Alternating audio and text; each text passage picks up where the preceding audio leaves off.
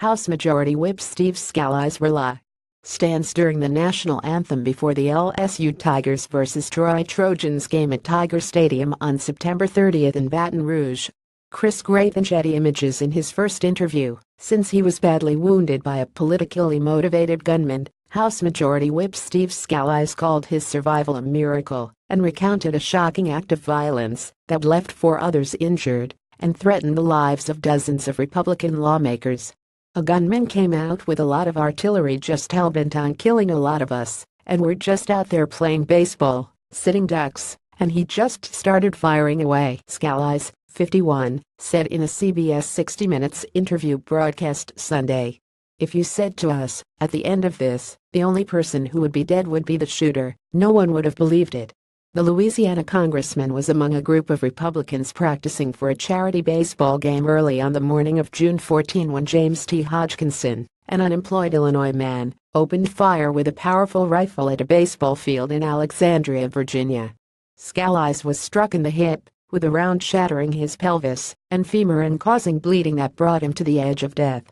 The first thing that came to mind, I prayed to God, please, don't make my daughter have to walk up the aisle alone, Scalise recalled.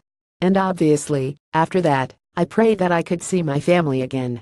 As Scalise laid in the outfield, he recalled hearing Representative K. Michael Conaway text, urging him to hang on as police subdued the shooter.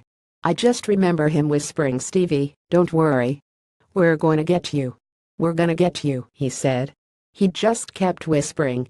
And it was really calming.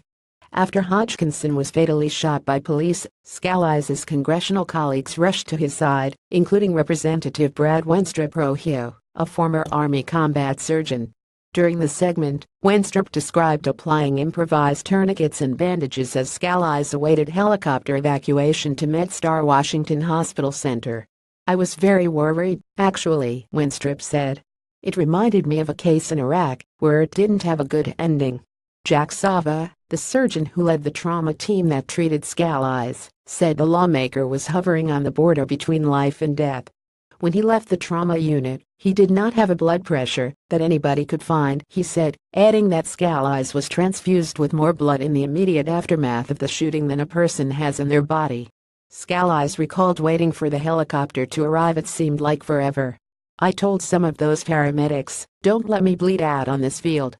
Asked by interviewer Nora O'Donnell whether he had been targeted by Hodgkinson, Scalise said that it was clear what his intentions were, but he characterized the shooting more as the doing of a madman than as a political act.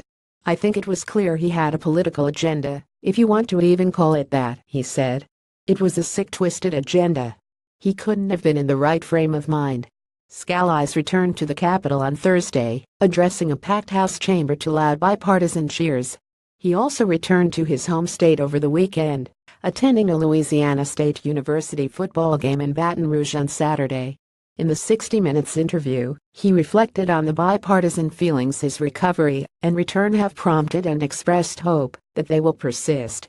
When everybody goes into their separate corners, it's just real easy to demonize the other side instead of saying, okay, how can we come together and figure out how to get done what's important for the country, he said.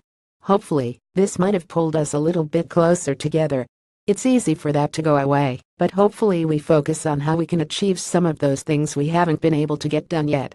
Cameras captured scenes of Scalise undergoing inpatient rehabilitation, including some of the first steps he took on his own, with only crutches.